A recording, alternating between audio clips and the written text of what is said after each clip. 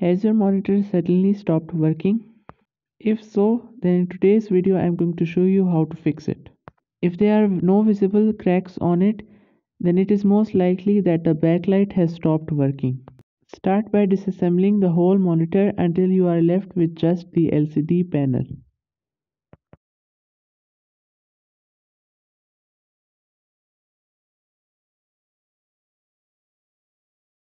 Now separate the three layers of the LCD panel. This black panel is the LCD. It is what displays the picture. These white sheets are the diffusers. These diffuse the light so that it is more even. And this panel houses the fluorescent tubes that act as backlight for the LCD. A major sign that tells when they are burnt is that black spots appear on the end of these tubes.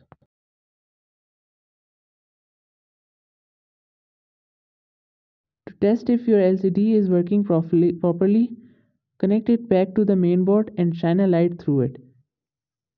As you can see, this LCD is working just fine. The only problem is the backlight.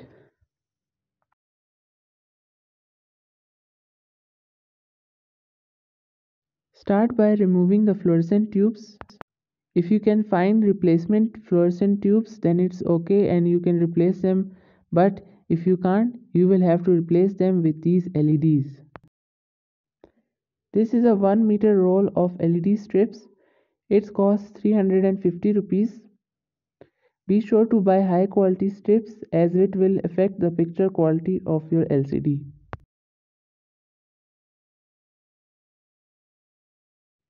Now start laying the LED strips in a logical pattern that spreads evenly throughout the panel. Secure the LED strips with some tape.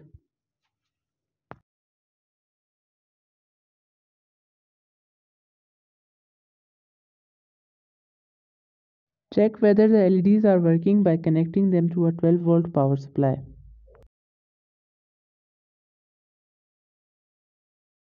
Start assembling the LCD panel. Put in the diffusing layers and clean the LCD panel, then put it on top. Now connect the LCD to the main board. You can test the LEDs by connecting them to an external power source and turning on the monitor. This is the pinout diagram of the connectors of the inverter board and how to connect a MOSFET to the LEDs so that we can drive it from the output pins of the inverter board.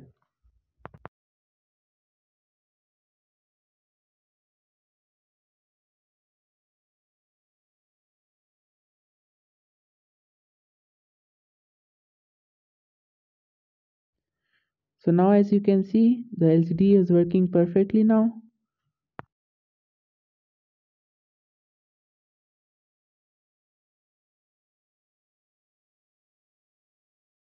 The picture quality has been affected, but that is due to the imperfect positions of the LEDs. I hope you liked this video. Please like, share, comment and subscribe, and I will see you in the next one.